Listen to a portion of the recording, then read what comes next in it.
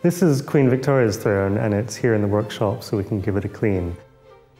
The throne went to the Royal Collection workshops because over 180 years it had built up a little surface dirt on the gilding, and this needed to be removed. Queen Victoria would have had several throne chairs in her royal residences, and this particular throne chair was made for Buckingham Palace. So we know that Queen Victoria acceded to the throne on the death of her uncle, and she asked the Treasury if she could order this throne very soon afterwards. It was delivered in July 1837, and she used it very soon afterwards to receive visiting dignitaries, ambassadors, and particularly around the time of her coronation. The throne is made from gilt wood, so wood that is carved with a layer of gesso over it and then a thin layer of gold leaf. The gold leaf is incredibly thin and delicate. It almost has a sort of magical property. When you pick it up from the book, it almost floats in the air. And you have to use these very specialized tools to manipulate it. You use a knife to both cut the gold into small pieces, but also to move it around the pad. I use a series of brushes to clean the surface. We don't use something like cotton buds because they're actually quite abrasive.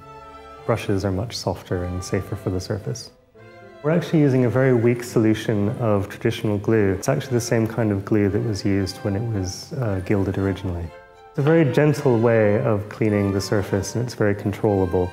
But one of the major advantages is that we don't have to rinse after we clean, because we're not introducing anything to the surface that isn't already there.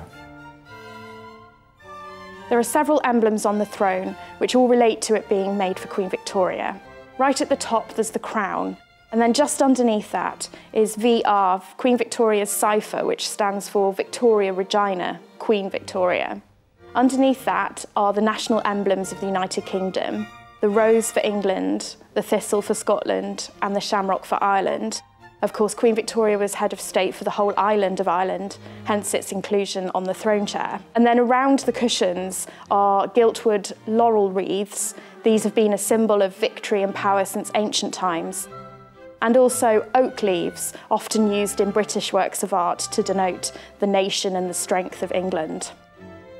The throne chair can be seen every summer during the Buckingham Palace summer opening in Buckingham Palace's throne room, where it has remained since Queen Victoria's death in January 1901.